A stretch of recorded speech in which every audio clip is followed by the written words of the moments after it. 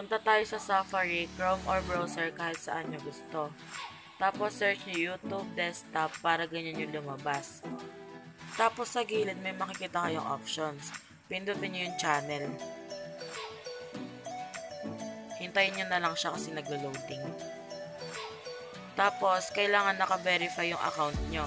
Pindutin nyo siya para ma-verified na talaga siya. Tapos, select your country. Syempre, Philippines. Pindutin nyo lang yung text me the verification code. Tapos, select your number.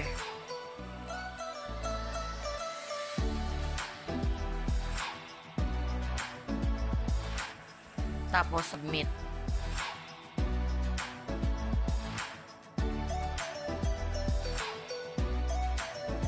Tapos, may magsisend sa inyo na code.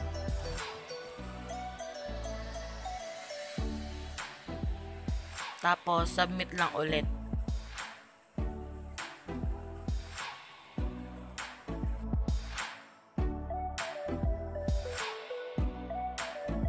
Ayan, na-verified na yung account natin. Tapos, continue. Tapos yun, verified na yung account natin. Tapos, may makikita kayo ditong monetization. Enable nyo lang. Makikita nyo na dyan yung step by step. Tapos, start lang natin siya. Tapos, may lalabas na ganito. I-check lang natin lahat ng nasa gilid.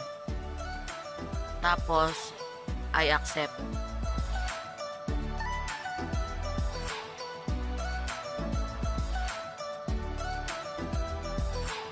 Tapos, andito na yung step 2. Start lang ulit natin. May lalabas na ganito. Next lang natin.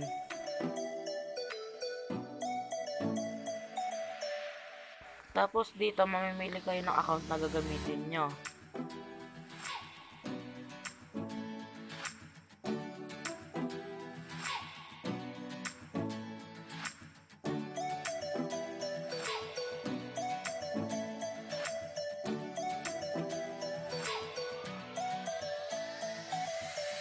Your website, yung URL, yun na yung pinaka-channel nyo, yung link. Tapos, check nyo yung yes. Tapos, mamili kayo ng country or territory. Tapos, yes, agree. Tapos, create account.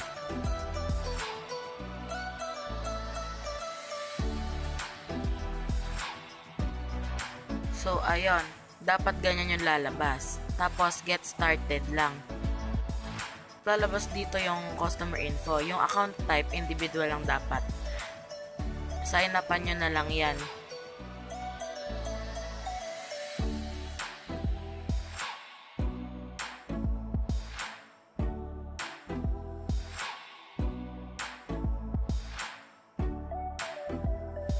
Tapos yung sa number, yung dapat parehas nang nilagay nyo sa kanina. Tapos submit.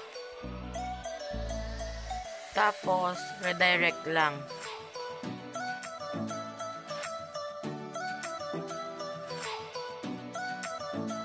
Step 3 na tayo. Start lang natin ulit. Tapos, ganito yung lalabas. Huwag nyo na siyang iibahin. Isisave lang natin agad.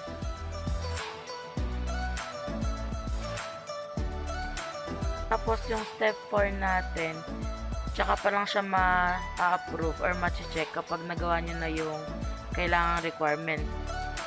Tapos, punta lang ulit sa profile. Creator Studio. Tapos, channel, tulad nung kanina. Tapos, yung session, not enable pa rin siya. Pindutin nyo yung learn more. Tapos, dyan nyo ulit makikita kung nakakailang reviews na kayo at drivers.